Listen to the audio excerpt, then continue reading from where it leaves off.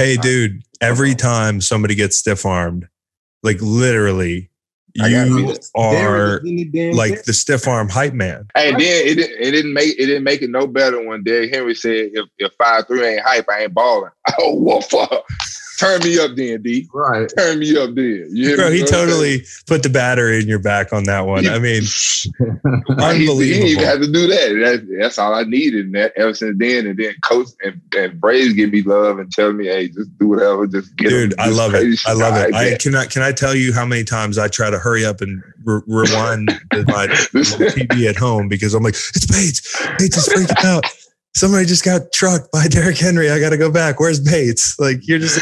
I'm going to let them know, too. Yeah. Don't let it be on our sideline. Oh, yeah, I'm going to let you know.